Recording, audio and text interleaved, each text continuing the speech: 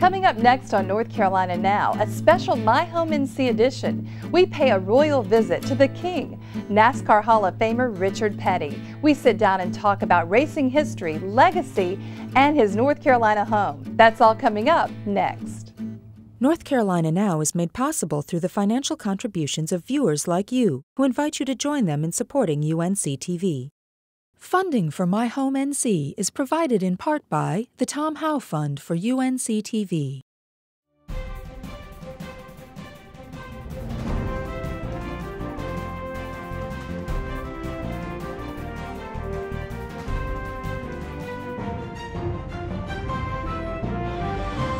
Welcome to North Carolina Now for this special My Home NC edition.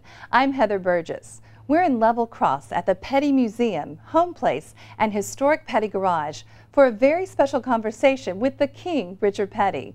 With 200 wins and 7 championships, you won't find anyone who is more accomplished in NASCAR than the King. Richard Petty sits down with us to talk about his career, his family, and why there is no place like his North Carolina home.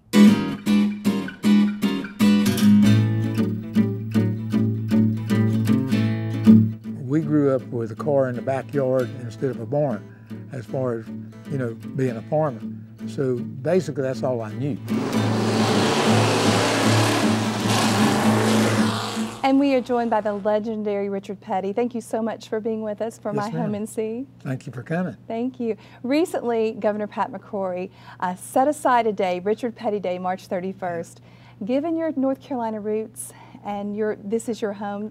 Describe what that felt like. Tell me a little bit about that. It was really a great honor. I mean, all the people that's ever been in North Carolina, we just happen to go out a lot. We go all over the country, all over the world, and I don't think I go anywhere that don't ask where you're from. So you always say North Carolina, and we're very, very proud of that. And I think it gives a little bit of attention back to North Carolina. We're here right in Level Cross, where you grew up. Next door is the house you were born in. Talk a little bit about growing up in Level Cross. What was that like? Well, I guess it was just a common deal at the time. We lived on a dirt road, didn't have any electricity, and naturally didn't have running water. But the guys down the street didn't have it either, so it didn't make a whole lot of difference. And we really got, when Daddy started racing, then we went out and seen that they had hard roads and indoor plumbing and all that stuff. But, it was the deal. We grew up in that society and didn't know any difference, so we was happy as June bugs. We thought the whole world was like that, so we didn't really expand on not having anything. And over a period of time, we were able to go out and see the real world and bring part of it back home.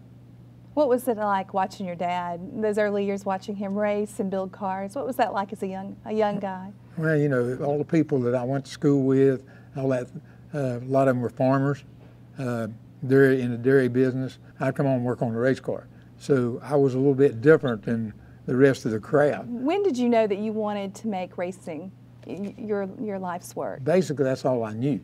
And I don't know that I ever thought about doing it. I just never thought about doing anything else.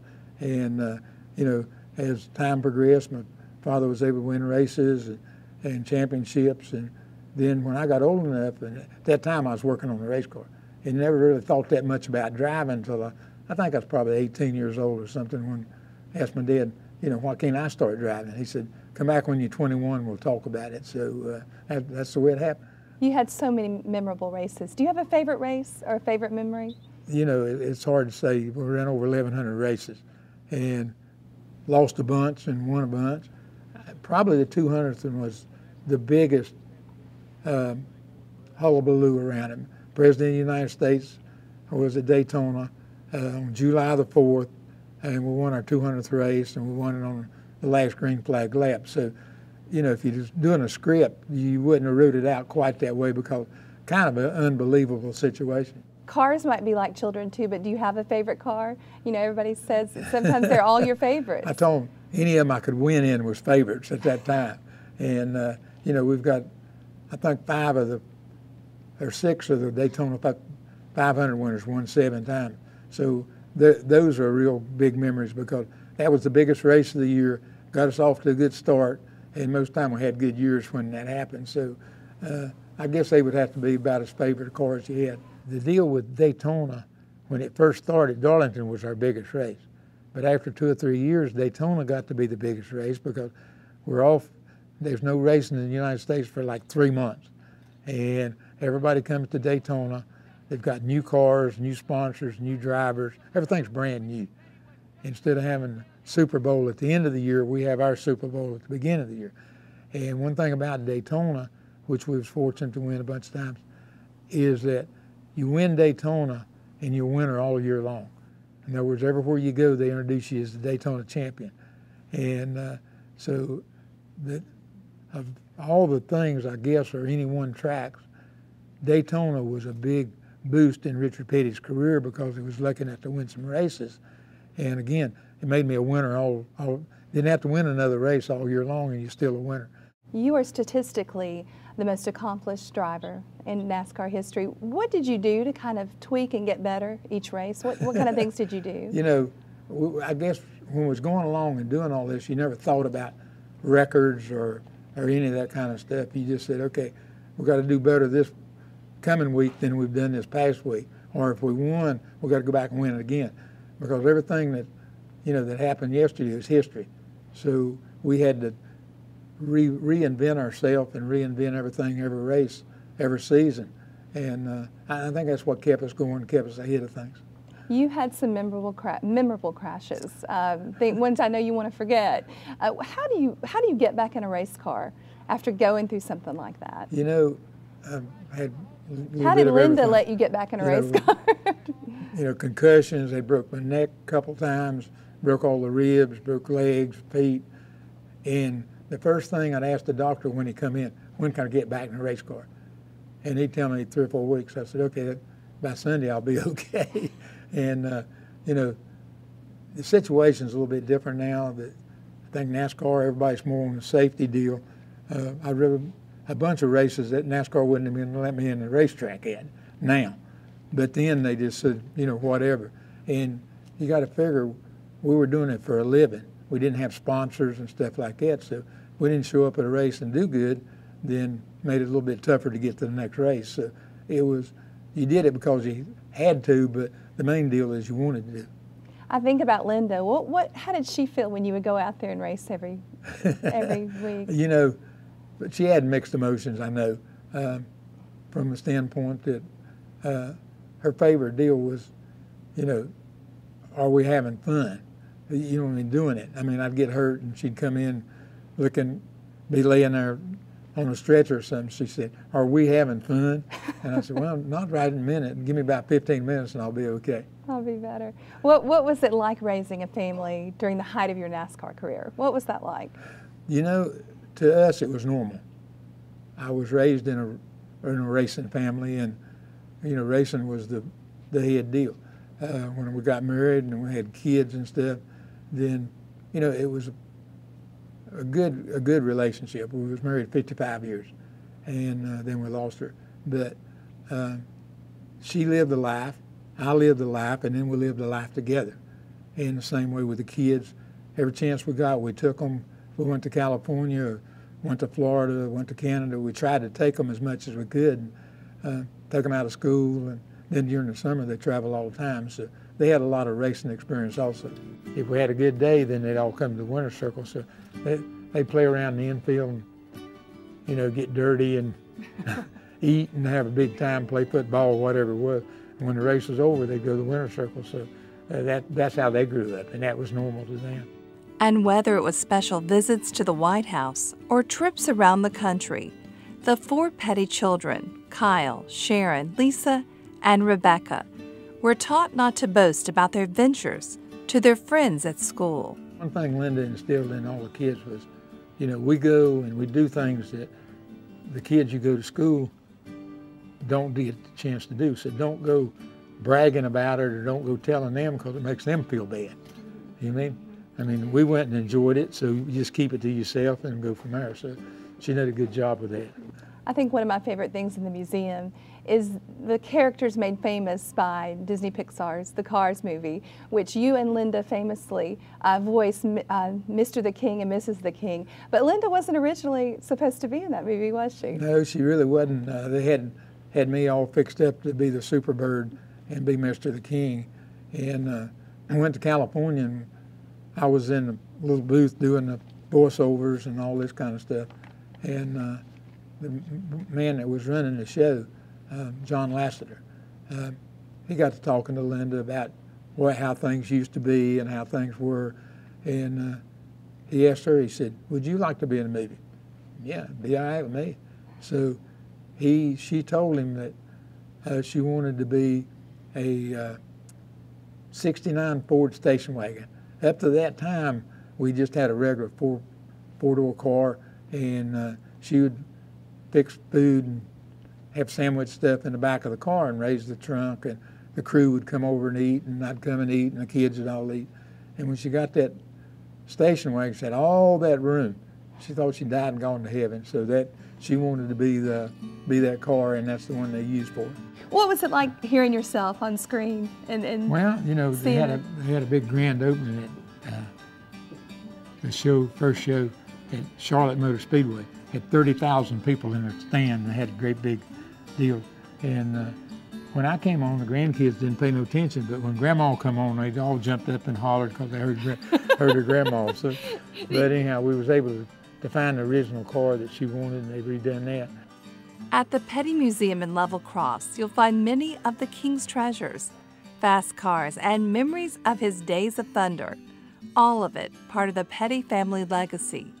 Each item unique in different ways. This is one of the very few museums in the world that's in an original place. Most time they take the houses or all the facilities that's been there, take it and put it in a big fancy building with chandeliers and all that. And I think it loses a little efficiency. Right here, when you come through that gate, you're back in time. This is 1949. This is where NASCAR started, our part of the racing of it, and this is where it's still at. When you look in here, what is the most special things you can think everything in here is special. You know, I walk through here and I look and I say, how did one person have enough time just to touch every one of these things and then do something else too? You know what I mean? I know what you mean, yeah. So you say, how did you have time to collect this stuff or accumulate it or whatever it is? I mean, you know, we've got watches, we've got guns, you got, you know, belt buckles, you got trophies. We've also got like some special displays. We have the 10 championships that were won out of this compound. We have those on display. We display some of our Hall of Famers, which we have 4 Hall of Famers from this camp, which is huge. And then some special things to us as a family. So some of his personal collections, he's got his guns here, he's got his knives, as well as my mother's dolls. He's a very humble person, so you have to know that first. So when he walks through, he's like, we got a lot of stuff, don't we, you know? But he understands how us as children feel. It's like, we want to preserve everything we can because, once again, it's our legacy, it's our heritage. I want my children to see what not only their grandfather did, but what my grandfather did. And I want my grandchildren to know where they came from and how much all of this means to us as a family. Next door to the museum is the historic Petty home place, where Richard and his younger brother Maurice were born. You know, my dad he came from a big family, and he was very proud of his family. He's proud of where he came from, right here in Randolph County. He's proud of North Carolina. You know, he always says, you know, I've been a lot of places, but there's nowhere I like to go best than going back home, because he loves it here. And so that house meant a lot to him because it's the house not only that he was born in, but it's the house that he grew up in. And, you know, and my grandparents lived right there, right here on the same property, you know, building race cars in the backyard up until the day they passed away. And so, you know, the house just means a lot to all of us because there's so much history in it. And amid the family and racing history is living history, including Richard Petty's very own chapter as an American hero, visits with presidents, and awards of the highest honor. This is the one right here. Yeah. This is yeah. And that's when we see your eyes, is when you go to the White House. Right. You've been to the White House quite a few times. What has that been like, just to get to know some of that history? You know, it's the first time we was invited up there. I think Nixon was president. And so we get ready and get dressed up.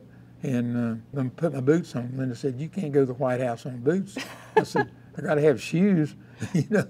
So, you know, then first thing you know, a couple of presidents got to wearing boots. So I didn't set a trend. You started a trend. I think the guys way back wore boots also.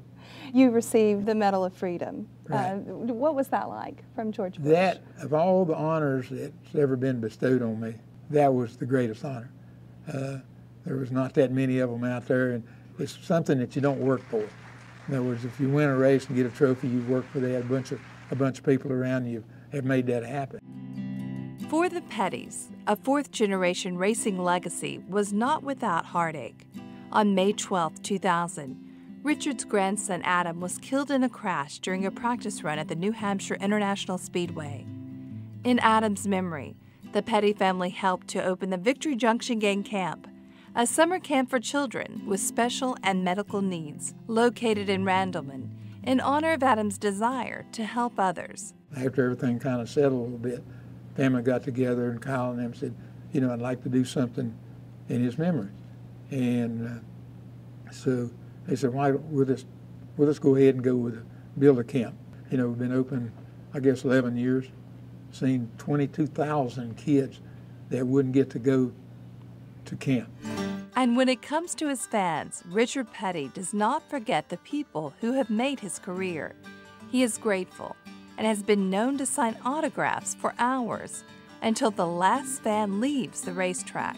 You're known for being good to your fans. You're known for signing autographs, especially for children. Why is this so important to you? Well, the deal being we didn't have sponsors, didn't have names on the side of the car that paid millions of dollars to be involved. So we had to make our living out of the people in the grandstand. So right early, I said, if those guys hadn't bought a ticket, then the promoter couldn't have paid me for what I'd done. So it was like every time I wrote Richard Petty, it would say, thank you for buying a ticket and me having enough money to feed the kids. So it just got to be an automatic deal. And then once you started doing it, you realized those were the people that was making it work. And so, again, it was just thank you, and it's still a thank you.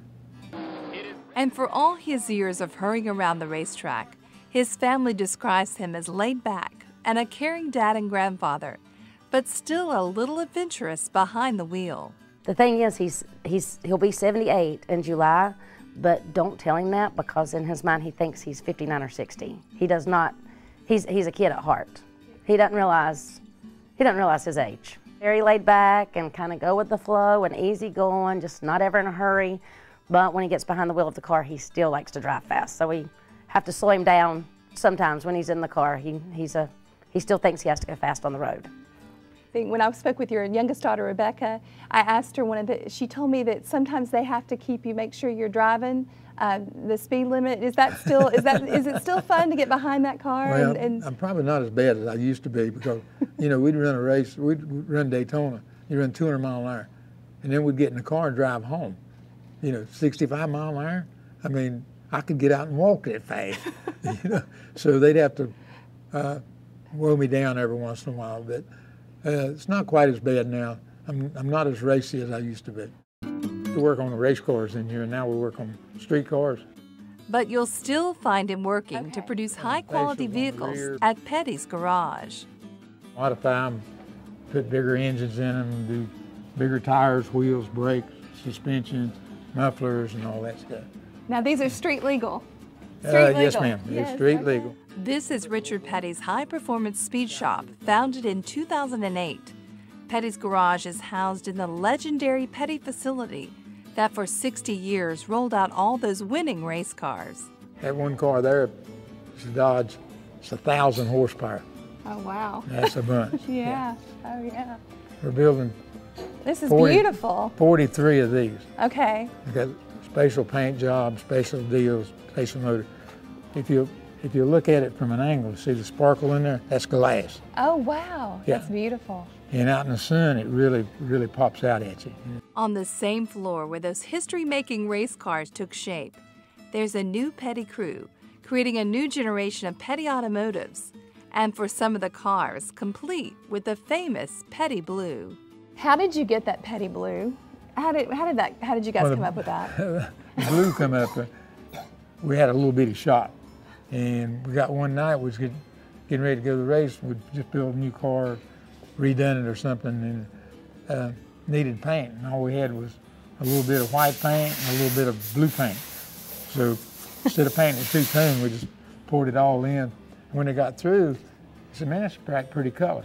So we remembered how much paint we had. We went to town and told the guy what mixture, and then we finally got a deal on it. It's a spatial number. It's called Petty Blue, and it's number for it and everything. So it was an accident, and we just sort of stuck with it because it was something a little bit different.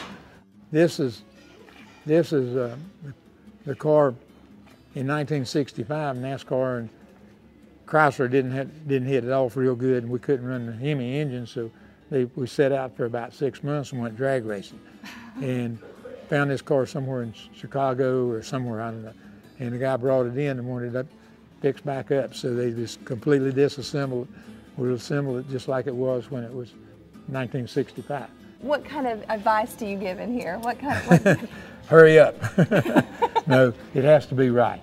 I tell them no matter how much time it takes, you know, you got a customer, he expects to be done right. And I try to tell them to do it the Petty way. Do it as good as you can do, and that's all we can ask. Everywhere you turn at the Level Cross Petty compound has some item of significance and a story that Richard Petty tells so well, like this one about his first not-so-checkered flag. In 1959, my dad and myself were running Lakewood Speedway, a mile dirt in Atlanta, and when the race was over, they flagged me the winner. But when they got to checking the scorecard, then my dad won the race and I ran second. But when they tore the track down, the guys give us the... Oh, really? So I got my first checker flag from there, even though I wasn't a winner. So that's what that was for. To one of the best-known race drivers in the world. Memories of family and racing fill the walls of the museum, a testament to the prestigious career of the one who is perhaps known as the greatest race car driver of all times, of the love of his family, and a life lived in the fast lane. Sharon, and Lisa. Now, is that Rebecca back there? No, yeah. Is that Rebecca? Yes, okay, that's fun. So you had the whole crowd. Yeah, oh, that's great. Same way in here, you mean? So do you remember kind of what you were thinking in that moment? Kind of what was going on? Do you kind of remember each individual? When you bring it back to me, in other words, what do you remember in that scene? What do you remember here? Yeah. You know? But just the what do you remember? It's too much stuff. Yeah. My computer don't kick in. I have some fan questions. If you could be anything else other than a race car driver, what would it have been? I wished I was still a race car driver. Okay. You know, I never thought about doing anything but this because, again, I grew up in this society and this was my life. And it might be different to other people, but it's normal to me. So anything I do besides what I do would be abnormal. And at my age, I'm not about to start new ventures, not too far ahead anyway. Now, Nicole wants to know, what was your favorite meal and who was it prepared by? You know, I guess when you really get down to it, we travel everywhere. You got to eat out all the time, and all that kind of stuff. But it was always neat to come home, either with Linda or my mother, and eat a bowl of pinto beans, get you some fresh onions, some cornbread, and some good fresh milk. And that, I mean, it's not fancy, but that's sort of what you grew up with, and that just brought us back to home. And probably still yet, that's probably as favorite a meal as I have. What is the weirdest thing you've ever been asked to autograph? We was at the state fair one year and was doing an autograph session. And one of the maintenance guys come over and said, you know, I got something I want you to sign an autograph. I said, go get it. Come back, had a duck. And he spread the wings out, and I signed right across the What's it like writing on a duck? wasn't that easy, but these magic markers do wonders. And so I guess when the feathers come out, the autograph went away. But what are you hopeful for the future of NASCAR? I hope it continues to grow. You know, we was really growing really leaps and bounds, and then they had the recession, and it's never really fully recovered from that. Of course, a lot of businesses haven't. Racing's coming back. It's just, you know, I don't know if it'll ever be the level you want it to be, because you want it to be the #1 deal. But from the spectator standpoint, it's still, I guess, pretty close to being the #1 sport in the United States. So it's not a bad place to be. Mr. the King, Richard Petty, thank you so much for joining us. Yes, ma'am. Thank you all for coming.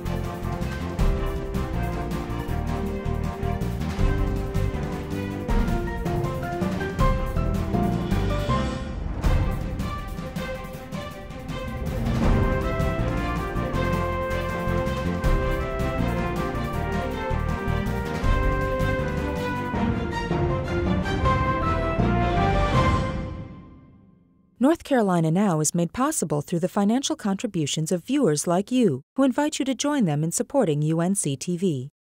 Funding for My Home NC is provided in part by the Tom Howe Fund for UNC-TV.